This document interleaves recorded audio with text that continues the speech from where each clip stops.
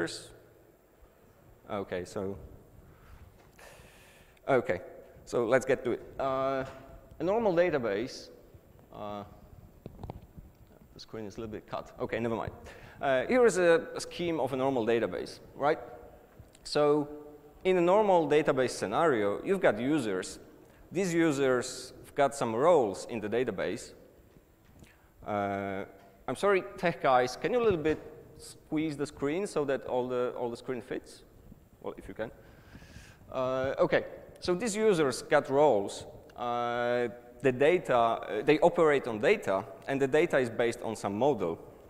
And that's pretty simple. So in a normal database scenario, you've got simple injection points, right? You can inject data from the user to the application server. You can attack the admin interface, as well as the infrastructure and the database link between the server and the database. That's what we are used to. The Hadoop architecture scheme, that's magic. And that's actually what we thought after reading, screening through the documentation. And actually, when I asked some guys, hey, have you pen tested big data solutions? No, that's magic. That's a big amount of interfaces, servers, and so on.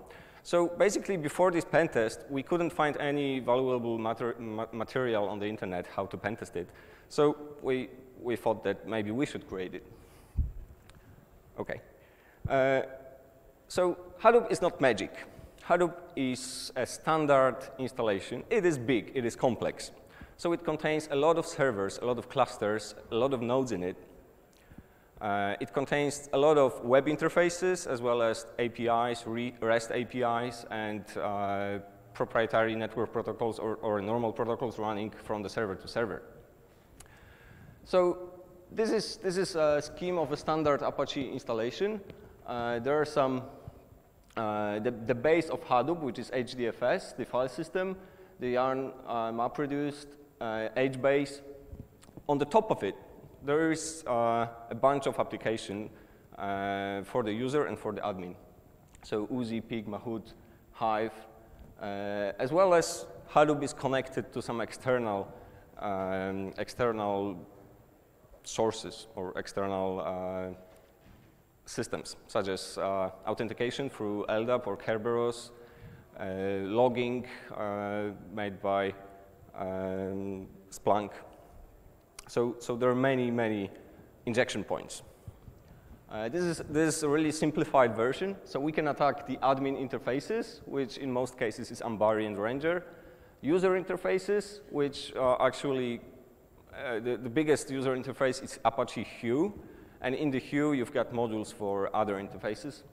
Well, there is Splunk for the logging, out providers, so LDAP, maybe Kerberos. And of course, you can attack the LAN infrastructure, so basically scanning tests. So from the attacker perspective, it looked like this. So now, quick risk analysis on big data solutions. So we quickly answer 3 questions. Who wants to attack the big data solution, how, and what he wants to achieve?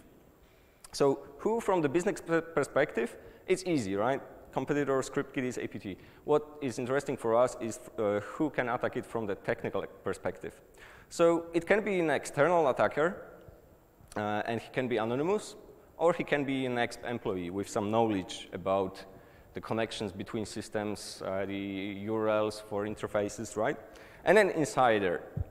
And actually, it's not strange in these ages, because many of the attacks are run by insiders from the company. So employees which got some rights in Hadoop, or an infected machine and malware on the workstation. Okay, for what? So what can be found in the big data solution?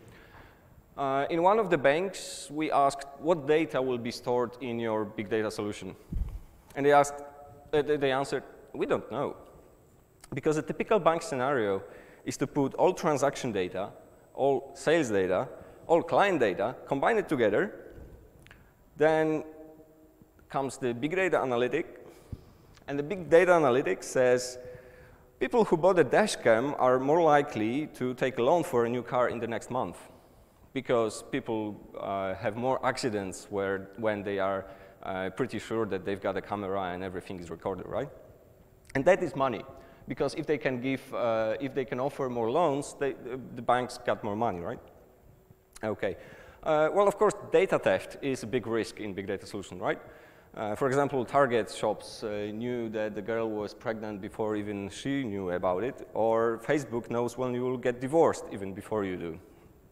Okay, sure. So, of course, we can go for a full compromise, like code execution on big data servers, but it's not the point. So, remote code execution vulnerabilities are, of course, they are critical, and if they happen in a big data solution, it's a big risk. But it's not the point, because a simple information disclosure or data access control bypass, so privilege escalation in a big data solution, is already critical, because the big data consists of a lot of sensitive data. And of course, we've got some abuse. So a denial of service can be as critical as code execution. Okay, and if we can tamper the data, it's sure critical too. Okay, so now let's talk about how to do it. So now a quick crash course on what is Hadoop and what it is under this Sales Magic Cloud Big Data cover, because that's on the hype now. So as I mentioned, there is a base of Hadoop, which consists of HDFS and Yarn, and some application on the top of it. The more detailed information on what these interfaces are can be found on Apache websites. I will mention around 5 or 6 interfaces that were the most interesting, and they are in each of Hadoop installation. Because among the distributions of Hadoop and amongst the people who implement it, they sometimes install some of the interfaces, some not. A typical Hadoop installation consists of at least 10 to 20 interfaces, such as web interface, Uzi, Pig, Hue, and whatever. Okay. So the injection points were already mentioned. And let's go with our story with big data assessment. So we divided Hadoop interfaces into 4 groups.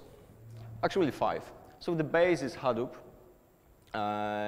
We've got user interfaces, admin interfaces, the interfaces which are specific for distributions, and external connections. So let's start with user interfaces. As I mentioned, the most well-known is Hue, right? In the Hue interface, you can find many other modules, such as Pig, Hive, Impala. These are modules for Hue, which offer some additional functionality. Of course, there are some other interfaces, but I've got only 40 minutes. So the first question, is Hue an internal interface? Hue allows, actually, it's the same as software for viewing the data in the database. So it allows to query the database, do some modifications, and so on. So is Hue an internal interface? It should be.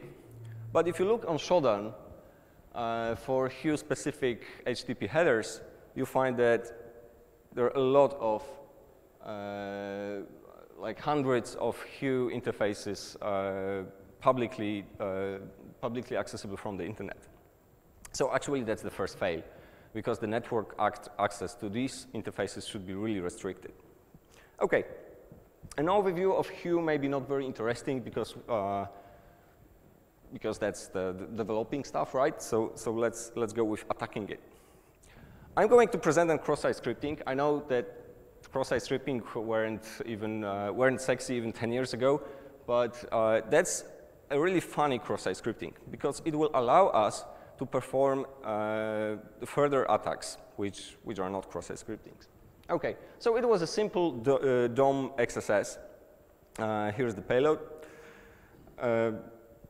This XSS is possible because, and now be careful, because it is an XSS in jQuery, in old version of jQuery, which is used by Django framework in Python, which is used by Hue. So it is, maybe it's not a vulnerability in Hue, right? But it's in external component of it. Okay, So a typical Hue attack scenario, you have to target an old Hadoop installation with this version of Hue and Django, then target the user, send him an XSS, and get access to all data that is designated for him, right? That's simple. The other things about Hue is that the default configuration really sucks. So we've got X-frame options. Oh, that's maybe not interesting. The debug interface, debug configuration in Python, in Django, that's turned on and actually can cause some real disruptions. OK, that was just an intro. And we're going to use this cross-site scripting to perform more critical vulnerabilities in the other interfaces. So let's look for the administrative interfaces. As I mentioned, there are the two most known. This is Ambari, which actually is used for provisioning and monitoring. It displays all the clusters, all the nodes, and you can view all the data there. And Apache Ranger. And Ranger is an interesting software. So it allows to introduce security into Hadoop. And from the whole bunch of Hadoop interfaces, we found the biggest amount of vulnerabilities, the biggest number of vulnerabilities were in the Apache Ranger, the software designed for security in Hadoop. OK, of course, there are some others like Nox, Zookeeper, but let's stick with two of those. OK, Ambari. That's the functionality of Ambari. So basically, it is a web interface with some RESTful APIs. This is an architecture. Maybe I'll just stick with vulnerabilities. OK. The next question, similar to Hue, is Ambari an external interface? Now, it definitely should be an external interface. But if you look it on Shodan, we've got,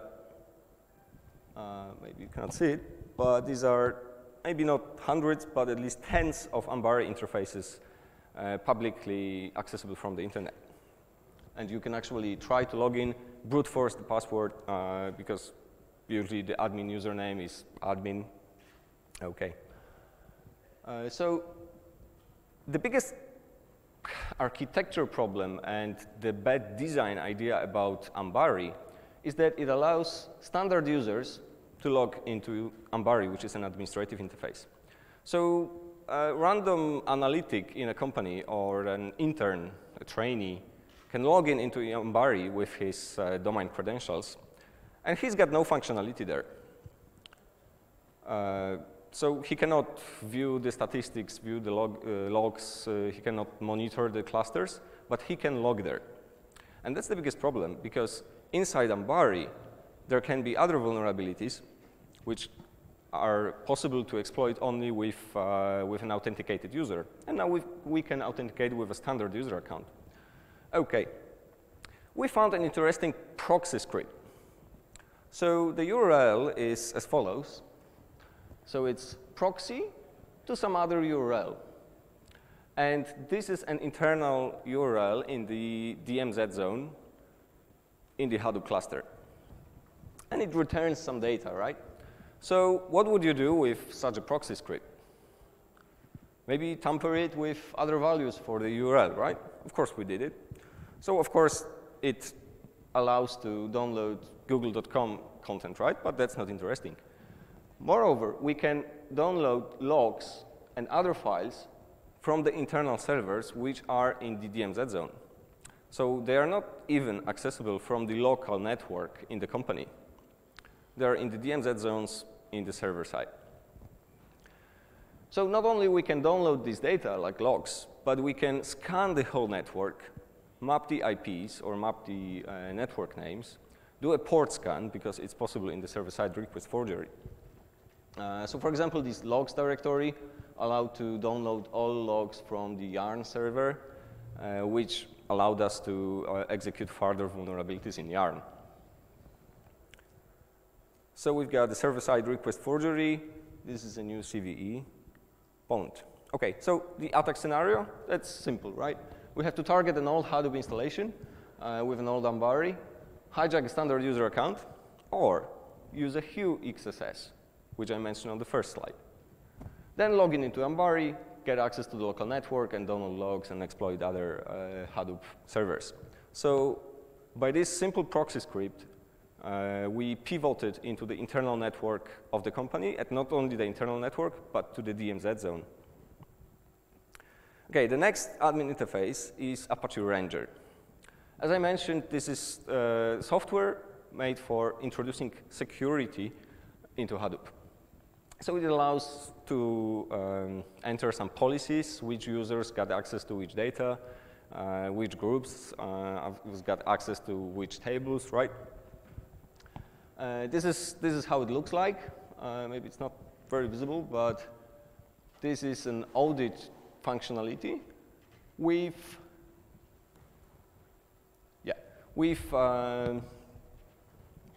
the session logs logged into Ranger. So of course there were some low-hanging fruits in Ranger. Completely no HTTP hardening, some slow HTTP DOS. We found an SQL injection, but it required administrative privileges, so maybe that's not very interesting. But as well as in Ambari, standard users can log into Ranger, but they have no permissions inside. So if they've got no permissions inside, this is how it looks for them. So the administrative interface consists of 4 tabs, and some of them are disabled for standard users. They're clickable only for administrators. Here is how it looks in HTML. Do you spot any problems? So the access control was made on the client side, in the JavaScript.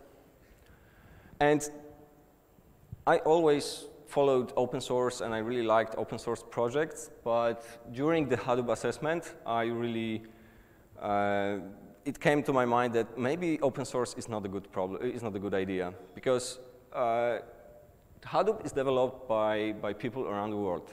Nobody checks if they have good qualifications for their work. They're just putting that on the Git repository, and that's how it works. So we've got access control to the administrative interface based in JavaScript, which we can bypass simply by copying the hash / users user tab, and we are into the user administration menu. Okay, that's the mapping of the function level access control. So the red marked items were possible to bypass and shouldn't be accessible for standard users. So actually we're able to completely destroy the policies inside Hadoop, because we're able to edit users, edit policies, and view the details of policies, even delete the policies in the Hadoop database. Okay, that's the new CVE. So the scenario for this one is simple. So we have to target a null Hadoop installation, hijack a standard Hadoop account, log into Ranger, or use the Hue XSS when the administrator is logged, and perform some kind of cross-site script, cross-site request forgery to edit data in Hadoop. Okay. Then we use this CVE to escalate privileges, and we can do everything because we can set our user to be the administrator. This was the first one, and the second one was even funnier.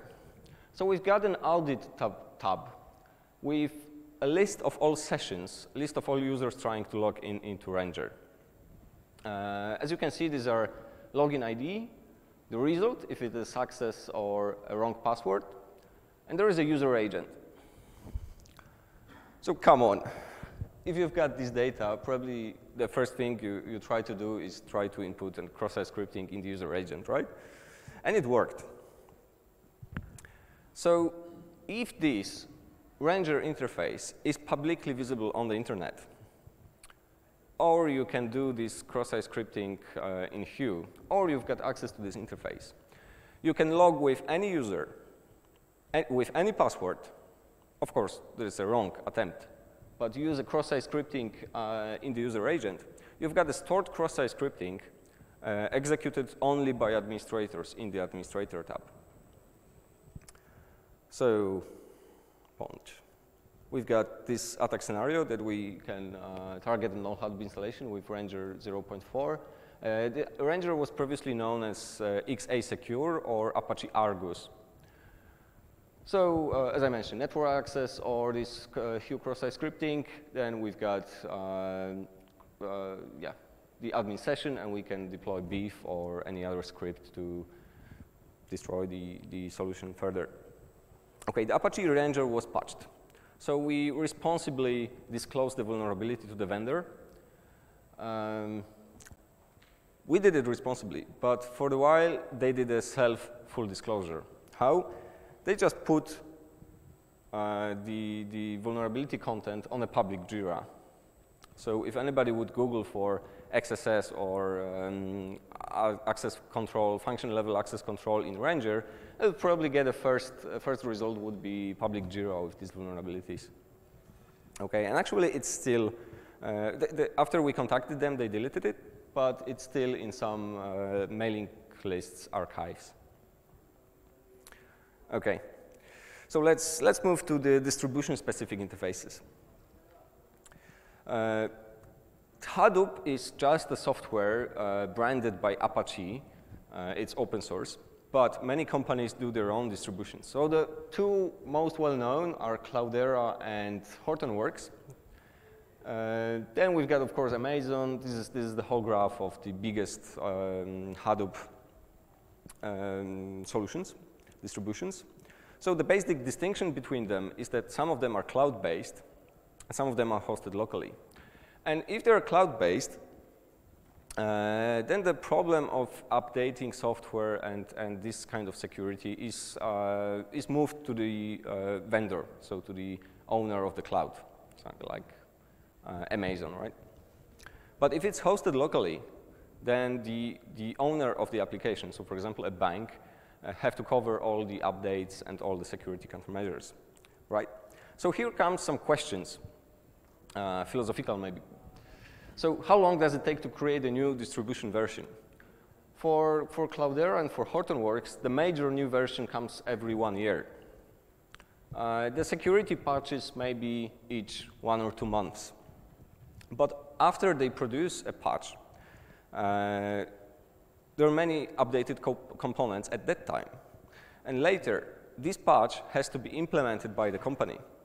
So deploying a new distribution at the company, of course, takes some more months. And many new components are updated at that time, right? So this is the list of HDP Hortonworks distribution components by version. So basically, what we've seen is that at least 1 or 2 months is needed to implement new version of, for example, Apache Ranger in the Hortonworks HDP.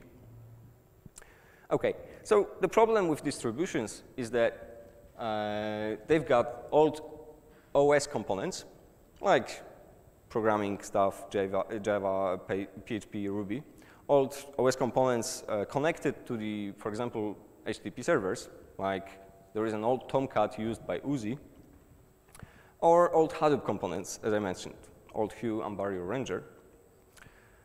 And here comes the best question of this presentation. So I mentioned that we found some vulnerability, for example, in Ambari. We did a responsible disclosure. So if we did a full disclosure, this would be here. We did a responsible one, right? And now the distributions have to make updates, right? And it takes a few months at least for Cloudera and for Hortonworks to introduce, first, to update Ranger, second, to Cloudera to update Ranger, and then for a company which has a big data solution to update Hortonworks HDP or Cloudera software, right? What happens if this is the case with Hue? So we've got a jQuery vulnerability.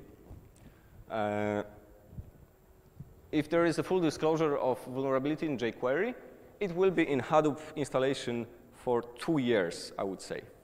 Because the jQuery has to be patched, then the Django has to be patched, then there should be an update for Hue, then the distribution updates this version of Hue, and after that, there is a deployment of a new version. And for a bank we cooperated with, it took around 1 year to deploy a new version of Hadoop distribution.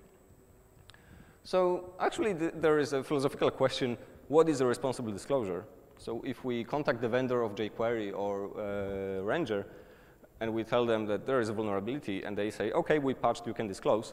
OK, we disclose, like we do it now. But probably when I talk about these vulnerabilities here, many of the Hadoop installations around the world are still vulnerable.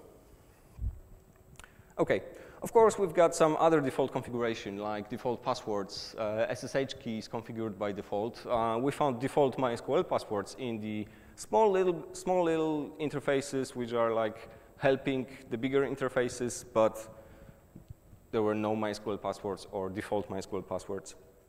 Of course, the default configuration, like no network level hardening, HTTP, the HTTP security headers mostly are lacking. And as I mentioned, the Hue uses Django with the debug turned on, so you can get a lot of information from the debug in Django.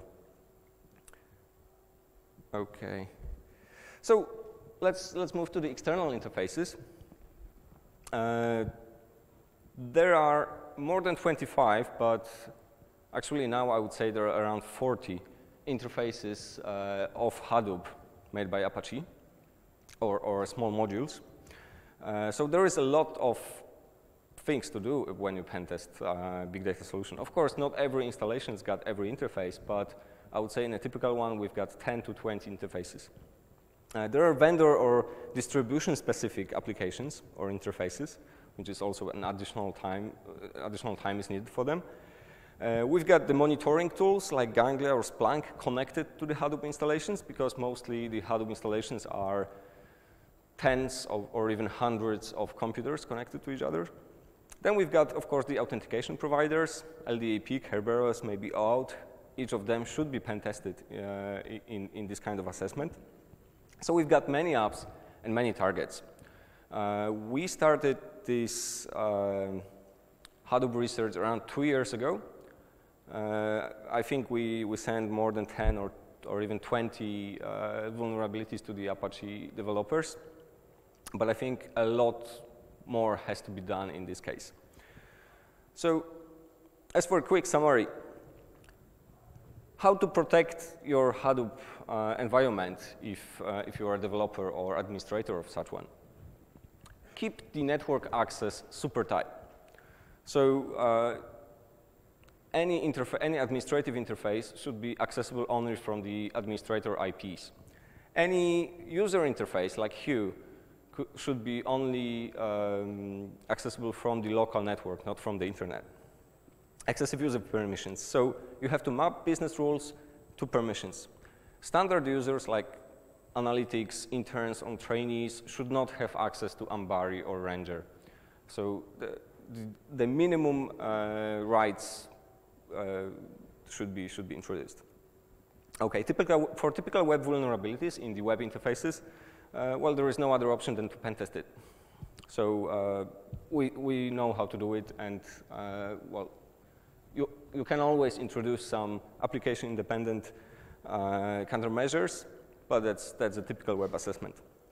For the obsolete software, well, make a list of all components. There is a tool, there is an OWASP tool for gathering all software versions and keeping the track of the CVEs connected to them. Then there are distributions-dependent vulnerabilities. So apart from pen testing the Hadoop itself, after the deployment, there should be a second pen test of simple network access or getting access to the other interfaces or to the external interfaces which were connected after the last sprint of deployment. And of course, demand security from the vendors, because if the integrator does the work for you, he should provide the proper security, right? And then we've got an external system connections. So all Kerberos, LDAP, OAuth, maybe some connectors to the, generally to the external services. So make a list of all external connections, and then you do a threat modeling to decide whether to pen test these connections or not. Okay, the current status of the Hadoop research is that people started to pen test it. 2 years ago, when we sent the first vulnerabilities to Apache, there were not so many. And actually, I'm quite happy. Today, I met a guy, and he looked at my name, and he asked, oh, you're the Hadoop guy. So, you know, actually, last, like 1 year ago or something, I was doing Hadoop pentest, and I found your materials on the internet. I like it very much. And I asked him to contribute also his knowledge to the OWASP community. So maybe we'll make an OWASP cheat sheet for pen testing Hadoop installations. So the current status for now is that we've got 2 vulnerabilities in the Hadoop core, around 3 vulnerabilities in Hive, 2 in HBase, 6 in Ambari, also 5 in Ranger, 1 in Cassandra, which is also connected to the Hadoop. Yeah, and that's actually all. And I hope that if you were pen testing, if you will be pen testing a Hadoop solution, make sure that if you found some vulnerabilities, send them to the Apache guys. Maybe we'll compose together a Hadoop or big data, OWASP big data pen testing cheat sheet. Well, why not? And this is open source software. So if you've got access to these expensive, cool, static or dynamic code scanners, reach me or leave me a card. I will reach you. Maybe it will be possible to scan the source code of these solutions, because it's all open source and it's on the internet. Okay. Thank you very much. If you've got any questions, then please.